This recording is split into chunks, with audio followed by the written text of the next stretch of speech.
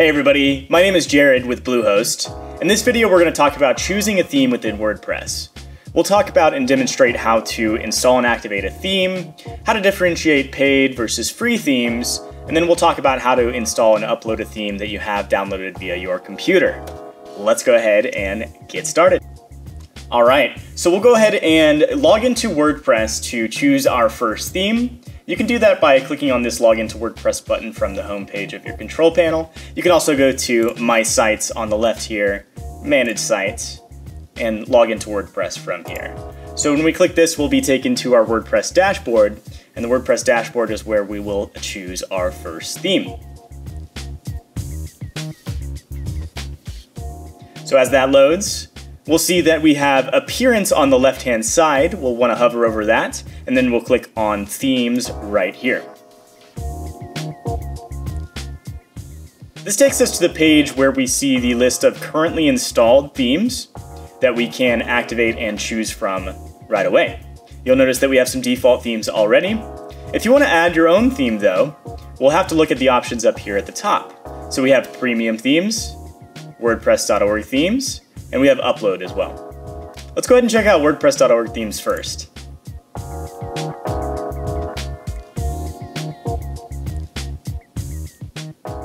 So from here we'll see a page of results for themes that are pulling from the WordPress.org database. These are all free to install and activate, which is pretty great. If you wanted to find a particular theme that fits your website needs, click on Feature Filter right here, which will take you to a list of options to filter down the results of the themes that are displayed based on your particular requirements. So if you have a specific business or industry that you want your website to fit under for themes, you can select those here, such as photography. If you have a particular feature that you need for your website, those are listed here in the second section, and then we have layouts for the overall kind of look for your website as well. Let's go ahead and select one like photography as an example and apply the filter. So this will give us a list of results of themes that fit under that category or tag. So let's scroll down and see if we can find one that we like. If you want to preview a theme, simply hover over the thumbnail, click on it, and you'll get a layout and look for how the design of the theme actually displays, as well as a description of the theme and some information from the developers on the left-hand side. You'll also see some ratings for that theme as well. If you find a theme that you like, go ahead and click Install right here, and this will begin the process of installing that theme for you to then use and activate for your website. So as that installs, we'll get a confirmation message right here, and we'll be able to activate that theme from this button that has now appeared.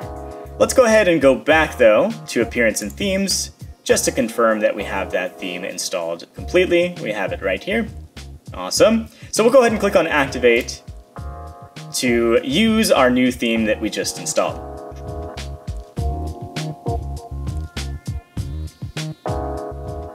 Wonderful. So we have our theme activated. We can see that it is the active theme right here on our list of installed themes.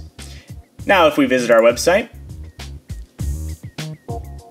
it's now using the theme that we just installed.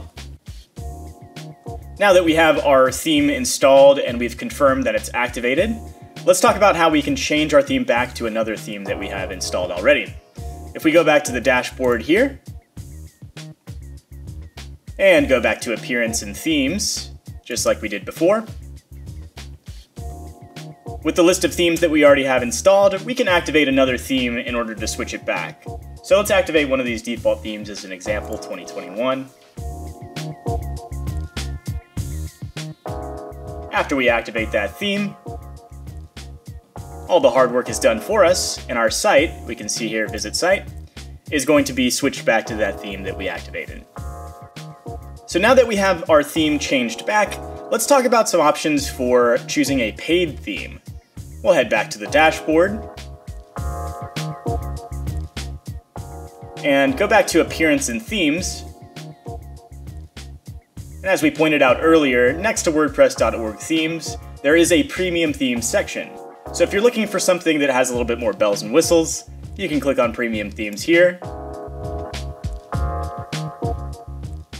And on this page, you can see a list of premium paid themes that allow you to purchase and read more about those themes from here.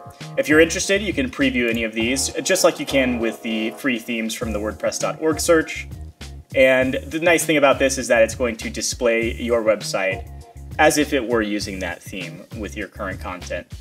So if you're interested, you can read more details or purchase now, and you can see some ratings as well for the premium themes. Now that we've gotten a chance to look at some premium and free themes, let's talk about how we can install and activate a theme that we have downloaded on our computer locally. So we'll go ahead and close out of this and go back to the WordPress dashboard, and go to Appearance and Themes one more time. And this time we'll go ahead and click on Upload up here at the top of this page. From here we can see that we have an Upload Theme button right here. And this will bring up the option to choose a file on our computer. Make sure that your theme is in zip format. So we'll choose File. And right here I have a theme called Hestia downloaded in a zip format right here. We'll go ahead and select that. And click Install Now.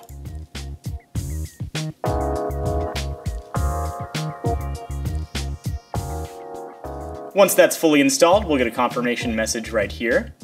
Theme installed successfully. And if we go back to the Parents and Themes one more time, we should see that available for us to select right here. So we can go ahead and activate that theme. And just like that, you've uploaded and installed your own theme manually. So that covers everything that I wanted to show you with choosing a theme in WordPress. Thank you so much for watching. If you found this video helpful, feel free to leave a comment, and be sure to subscribe to this channel for more future tips and tricks on how to build your website with Bluehost. Thanks again, and I hope you have a great rest of your day. Bye!